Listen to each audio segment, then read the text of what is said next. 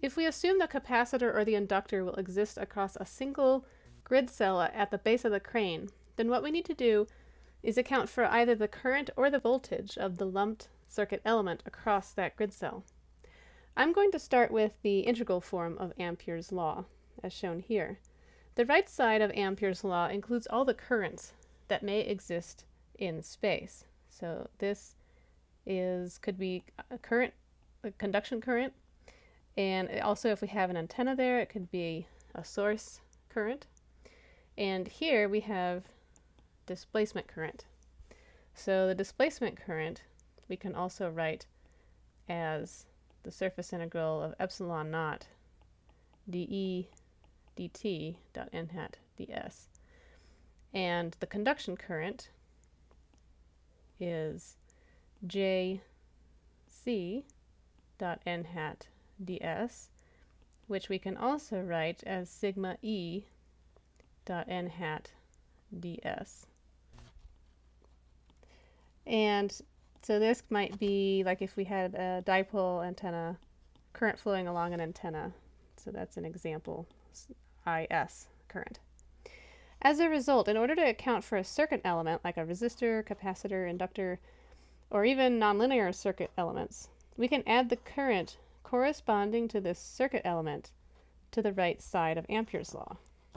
So here, I might say this is equal to I conduction current, a source current, we can have a displacement current, and we might even have current from a circuit element, which I'll put as CE. Now in our case, we're not going to be modeling a source at the same location as our circuit element. So for this particular grid cell where we're going to put our circuit element, we're going to say this is equal to 0. And also, we'll model our circuit element in free space. So this conduction current, we're not going to have any conductivity there. We're going to have not relating to our capacitor. So that's going to be set equal to 0 also. As a result, we'll just have the displacement current and the lumped circuit element current. So here I've rewritten Ampere's law with only the displacement current and our circuit element current. Now, Microsoft Word suddenly decided I needed to have color in my equations. So the blue versus black doesn't have any special meaning here. Since we originally derived the FDTD update equations from the pointwise form of Maxwell's equations, let's rewrite this Ampere's law here in pointwise form with just the displacement current and the lumped element circuit current. To convert to pointwise form, we're going to use Stokes' theorem.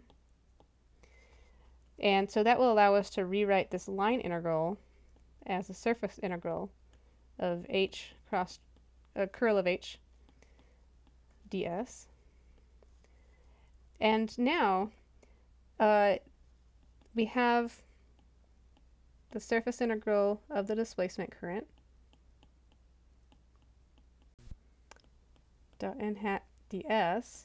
And now I'm going to rewrite the circuit element current as the current density of that circuit element flowing through that surface S.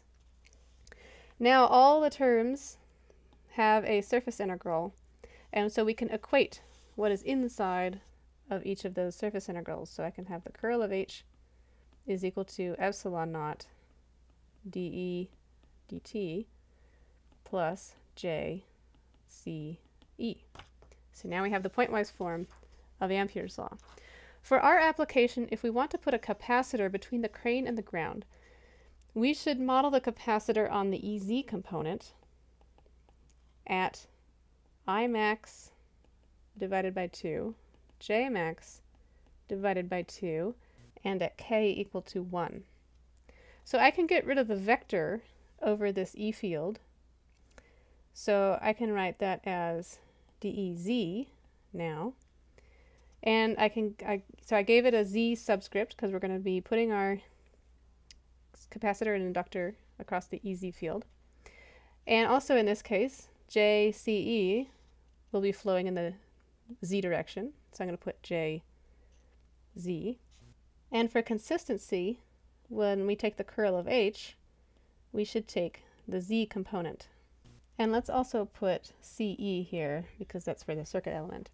Now if we first consider a capacitor, let's use the fact that ICE is equal to C dV dt in the z direction. That's just a basic relationship between the voltage and the current for a capacitor. And so if we're going to use this in the pointwise form here of Ampere's law, we need to convert this to current density for this particular grid cell and orientation. So to do this, we can use the fact that the cross-sectional area through which JCE is flowing is delta x by delta y, because it's flowing in the z direction. So then we can rewrite this as ICE over delta x delta y, and so that is C, using this, over delta x delta y and dV dt in the z direction. Putting all this together, we have what's shown here. See if you can take this equation and use the same strategies we have been using throughout this course to develop an update equation for the EZ component at the base of the crane. So at n+1, and here at the base of the crane where the capacitor will be.